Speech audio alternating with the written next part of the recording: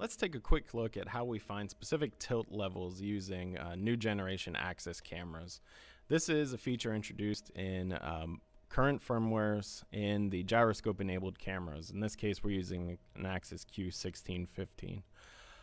So we can see at the top left of our video stream we have tilt and rotation figures displayed here. These are in degrees, so we'll see our tilt is 90, 91, floating between the two.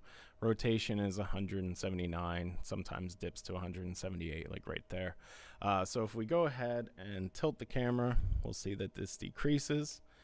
So right here we're going to be at about 82, 83 degrees.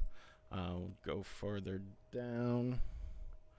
Right here we're at about 74 or 75 degrees. So the horizon is 90. Note that the horizon is not 0 degrees as some people are used to thinking of, and then measuring down tilt in negative degrees, the horizon is 90 degrees. So if we wanted to say have a 20 degree down tilt, we need to subtract.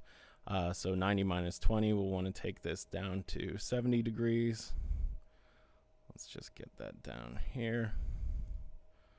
So right about here, we're at 70 degrees. And we'll also see that if we rotate the camera on its other axis, we will see the rotation change in degrees. So it does work in both directions. We do have tilt and rotation.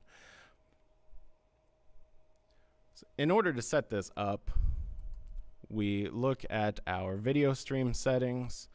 It's in our third section down here, which is simply overlay settings, and we want to include the text £OP and £OR, all lowercase, for tilt and rotation, OP being tilt, rotation being OR. We've included tilt and rotation in a separator here just for clarity's sake. Make it easier to read instead of just having numbers, but we really only need OP and OR.